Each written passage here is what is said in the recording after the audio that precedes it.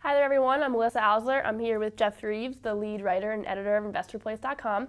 Today we're talking a little bit about dividends. So, Jeff, dividends are all the rage these days. Can you tell us a little bit just about why and some of the challenges of investing in income stocks? Yeah, everybody likes dividends because it's kind of like a guaranteed return on your investment, presuming that the dividends don't go down at all. That if your company pays you every quarter, it's money that you get simply by virtue of investing in the stock. So it's a good way to kind of supercharge your returns. If the stock is going up, if the stock just goes sideways, it's a way for you to get paid even if the market's kind of choppy. So dividends are a good kind of low risk way to kind of fuel your portfolio. And also older people, they do kind of like the income potential that comes from it. Some people call it a paycheck. Every quarter you get a check from the companies that you invest in, and it can be something that you can live on if you need to. So I feel like everyone loves to buy dividend stocks, but what about knowing when to actually sell one?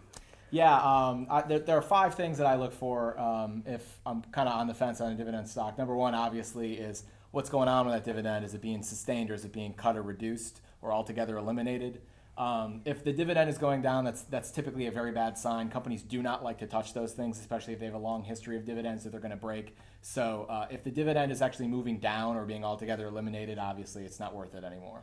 Now, what about companies who pay a dividend, but it's maybe just a penny a quarter or something small like that? Yeah, that's kind of a trick of Wall Street. There's a nominal dividend payer group where they pay a penny a quarter or 2 pennies a quarter just so they can be classified as dividend stocks. So if a mutual fund is out there and it has to invest in companies that pay a dividend, they're going to invest in these companies, not because the dividend is robust, but just because it's one of their metrics they have to hit. So you have a much more flexible criteria that you can apply to your portfolio. So I would look for a bigger dividend than that.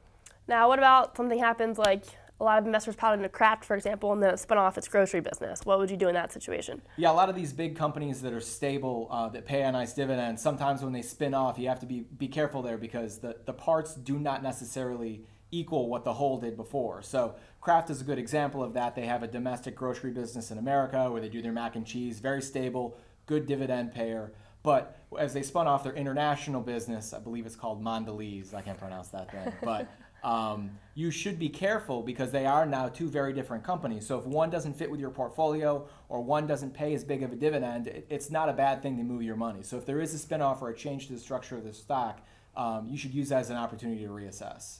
Now, kind of being a little bit more obvious, I would think if you're in a dividend stock that's paying a nice yield, but its stock is plummeting, you'd probably still want to get out. Yeah, exactly. I mean, dividends, they only go so far. So if your stock is losing a lot of value, if it's down 50% since you bought it, or even 25% since when you bought it, you have to realize that dividends typically are only 3, 4, maybe 5% a year you're going to get. So it's going to take a very, very long time for you to recoup your losses on the dividends alone. So if you can find a stock that's going to be stable and pays a good dividend, you should move your money to something else rather than hope that these companies that have flopped are ever going to come back.